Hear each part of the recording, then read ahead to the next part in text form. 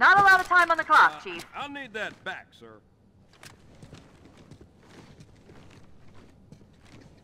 To disarm your allies in Halo 2, first you need to have 2 of the same magazine-fed weapons and dual-wield them.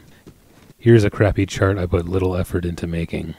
You as the player character must have either 2 SMGs, 2 pistols, or 2 needlers. The AI companion that you wish to disarm must have a weapon that is dual-wieldable. It can be magazine-fed, which basically means it's a gun that you can reload, just so long as it is different from the guns that you are holding and the one that you have holstered.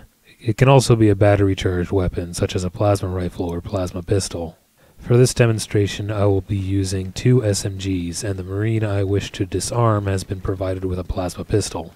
To do this trick, keep firing the gun in your left hand until it can no longer be fired or reloaded. Make sure that the primary gun in your right hand still has some ammo in it. It doesn't have to be a full clip, but it can't be empty. With the left gun empty and the remaining ammo in the right gun, approach the AI companion and exchange your primary firearm with theirs. You will drop your primary gun and take their weapon, and your secondary weapon will reload. Your AI companion will be left without a weapon.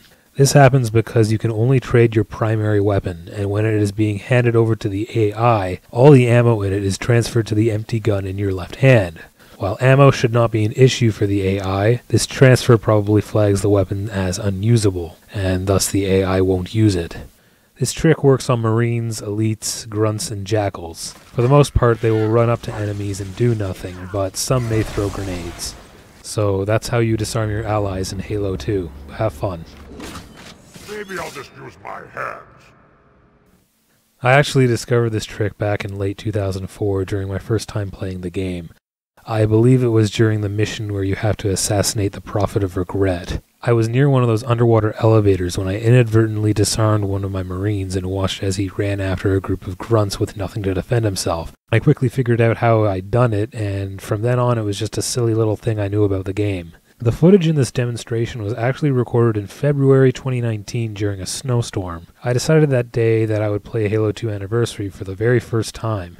It had been over a decade since I'd last played Halo 2, and I was eager to see what new things the Anniversary Edition had in store. As you may tell by where the footage takes place, one of the first things I did was test out whether the disarming trick was still possible, and sure enough, it still is. I've searched online to see if anyone else knew about this trick, and to my surprise, there was nothing really. Some gamers had reported it as a glitch, but with no clear explanation on how it can be done. I saw some really convoluted processes, things such as requiring you to play on a certain level with certain requirements, and that it has to be a certain Marine, and all sorts of things need to be done, and then you may have a Marine drop their gun. So here, I made this video to show exactly how to do it. It can be done on any level with any ally, and it works every time. It's just a little glitch that can provide some amusement, so I hope you have fun with it.